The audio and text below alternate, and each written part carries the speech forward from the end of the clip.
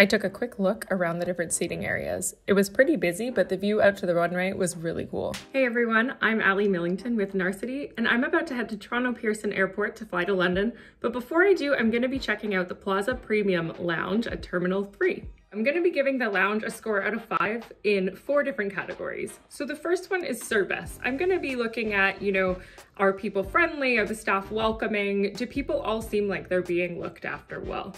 The second one is food and drink. I'm going to be looking at, what is the offering like? Is there a lot of choice? Is there something for everyone? But also thinking about how it compares to the food and drink offering in the rest of the terminal. Next up, I'll be giving a rating to the facilities. So what services are available there? What are the bathrooms like? What are the lounge areas like? And are there any other, services or any entertainment on offer? Finally, I'll be giving a score to value. So how does the cost compare to what you'd spend in the rest of the terminal? And am I happy with what I paid based on what I got? So come along with me and let's see how it goes.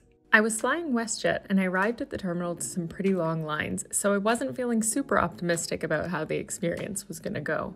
The check-in line was crazy long because the bag drop wasn't working. It took over an hour, so I don't even know if I'll make it to the lounge at this point. Luckily, security was much faster than check-in, and I was soon following the signs to the Plaza Premium Lounge.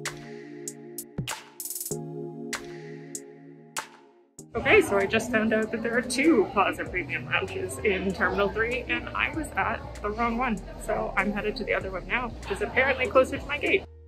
One is specifically for international travelers, while the one I was in was for domestic travelers, so I turned around and headed to the other one.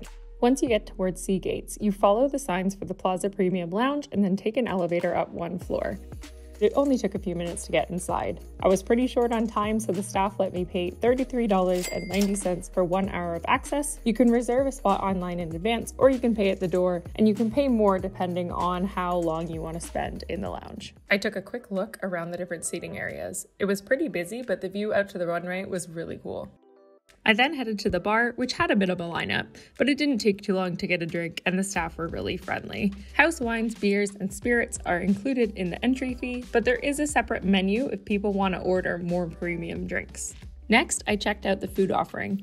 It was set up buffet style and there were soft drinks, baked goods, fruits, and a selection of hot and cold dishes available. Since I didn't have a ton of time, I tried some of the salads and some cheese, and I polished things off with a pretty tasty cookie. I got a comfy armchair seat right in front of the runway, which had an armrest and a useful power outlet as well. I had read that there was a shower room, but it was occupied when I went to check it out, so I didn't get to see inside. There was also a massage and well-being area that seemed to be out of service as well. The bathrooms were so much nicer than the ones you find in the rest of the terminal though, so that was a plus. Before I left, the staff gave me a quick look inside the business class section of the lounge, which was similar but a lot quieter, with its own private bar and a slightly different but much smaller food selection. So I made it to London, and overall, even though I didn't get a ton of time in the lounge, I'm still really glad that I visited. All of the staff, from people at check-in, serving food, serving drinks, clearing up, were really friendly and helpful, despite it being really busy in airports right now.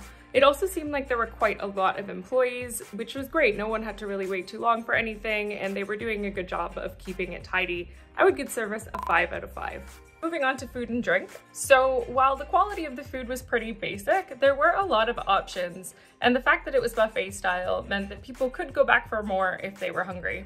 Bar options were actually really solid. The house wine was Jackson Triggs, the house beer was Molson Canadian, and there were some house spirits as well, and all of that was included in the price. I would give the food and drink offering a 4 out of 5. I liked the lounge area by the runway the best. It was a little more relaxed, a little more luxurious. The seating areas by the buffet or by the bar were a little bit hectic and stressful for me, but again, maybe better for a family or a larger group. The bathrooms were really clean, much better than what you'd find elsewhere in the airport, so that was a bonus for me. But it was a shame that the shower room was out of service, that the massage and well-being rooms were out of service, because I didn't get to see what that offering was like. There was Wi-Fi, I didn't use it, I didn't have time, but also useful because airport Wi-Fi can be a little bit spotty. But ultimately, to me, this is a place to just relax, to kind of unwind, maybe refresh before your flight, and hopefully land feeling a bit better than you would have otherwise. So overall, I'd give the facilities a 3 out of 5. Finally, value. This is the real selling point for me. I spent $34 for an hour in the lounge. You spend around $55 for 2 hours, depending on if you book online or you book when you show up in person. But, you know, considering everything included, and then considering the fact that you'll pay around $15 for just a glass of wine elsewhere in the terminal, if you're planning to eat and planning to have a few drinks before your flight, this is really, really awesome value. So I give value a 5 out of 5. All of that in mind, I would give Toronto Pearson's Plaza Premium Lounge in Terminal 3 for international travelers a 4 out of 5.